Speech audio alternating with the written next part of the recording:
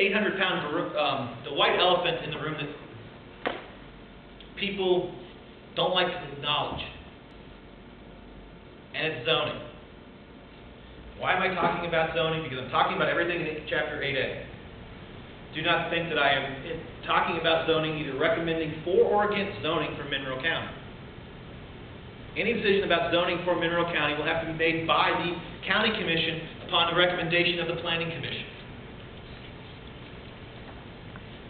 And I will say that zoning works in some places and has not worked in others.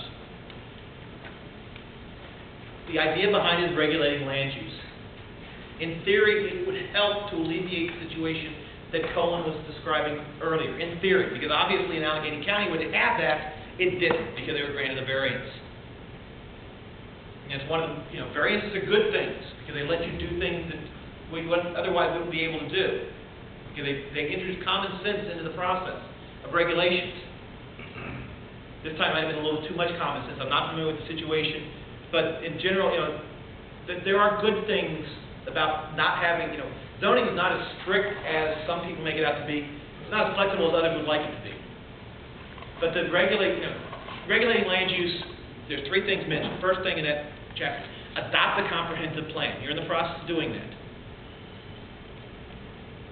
Work with the Planning Commission. This is, governing body, County Commission, in this case, and the public to develop a zoning ordinance. So the impetus really should come from, if you take this literally, the County Commission would have to have the idea for a zoning ordinance. They have to work with you and the public. If that's going to be done, it's not something that should be done in a dark room, back room. Not something like, Jefferson County's got zoning or Hardy County's got zoning. We'll just take their ordinance and approve it. No. You want to work with the public. You want if you're going to do something that's going to affect people, you're supposed to do it and do it where they have input, and it's in front of transparent. It's like they like to say transparency, where people can see what's going on. And the third step is to enact the zoning ordinance. And again, the governing body, the County Commission does that. You make a recommendation on such. Now, a couple of key points is that a county zoning ordinance can cover the entire county or part of the county. It may be decided there are certain parts of a county in which additional regulation is needed because of growth and or potential for growth. That is acceptable to create zoning districts. Now, you don't want to do it just for one property. You can't say, Colin's building some retirement development, we're going to zone him. And no, actually, I'm using a real example here, but that would be called spot zoning, and that usually does not survive court challenges. But if you're going to zone, half the county, he just happens to be in it, and I'm not advising that. Again, this is hypothetical. Then that would be okay. Or if you're going to, create districts which encompass multiple property, if it's defensible, you can create small places. That's the approach Montague County has taken. Created multiple planning districts, and then they've gone and, propose their own zoning regulations for those districts. A municipality may adopt by reference a county zoning ordinance. Say you put together a county zoning ordinance, and Elk Garden decides they want zoning. I'm just being hypothetical. It can say that, I am. But you can say, that's going to be the zoning ordinance. We're going to adopt the county zoning ordinance. Now, Mike, in the past, you had mentioned through all the comprehensive plan meetings we've had that you thought that there might be places in the county that would be helped. I said to have potential for, if you're going to look at places that might, look at where you've got large, you have development and you don't have a municipality. South Kaiser, Fort Ashby, and there's another defined place that's escaping me, would be some of the first places you may want to think about.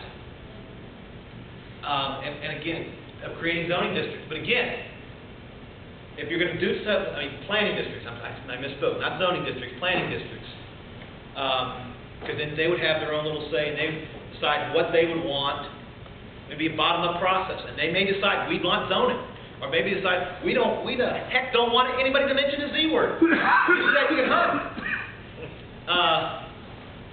But that would have to be a local decision. And, again, you got to get people involved. I mean, I'm now hearing it bubbling up from people in crowds. 10 years ago, I literally would be afraid of getting my head handed to me in a platter mentioning zoning. So it's not quite the bad word it was before, but it doesn't mean it's necessarily appropriate for all places.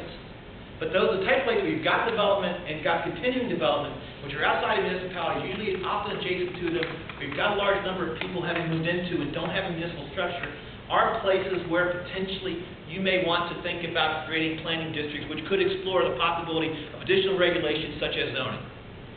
Like around the industrial park. Yeah, that's another possibility. But again, you want to make it big enough so that you don't, like, just zoning the industrial park would not be a good idea.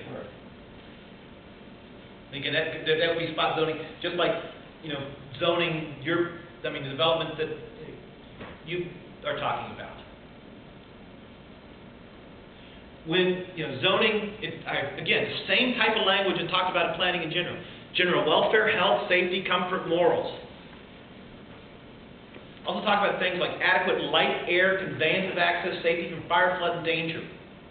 Some of these things come into... The reason for this language dates back to things that happened in New York in the 1860s, in New York City. I mean, they had places where people, 20-inch hallways. I couldn't fit through those. I mean, buildings where, you had no air coming in. So a lot of those regulations, it's very, the sounds, you hear people talk about building bulk. It's a very specified language, and it dates back sometimes, zoning is 80-plus years old. Constitutionally, it's even older than that. So some of the language is a century old. But the concept can be, with some of the newer mechanisms, be very fresh. It can be very good, be very poor, again, depending on how it's done.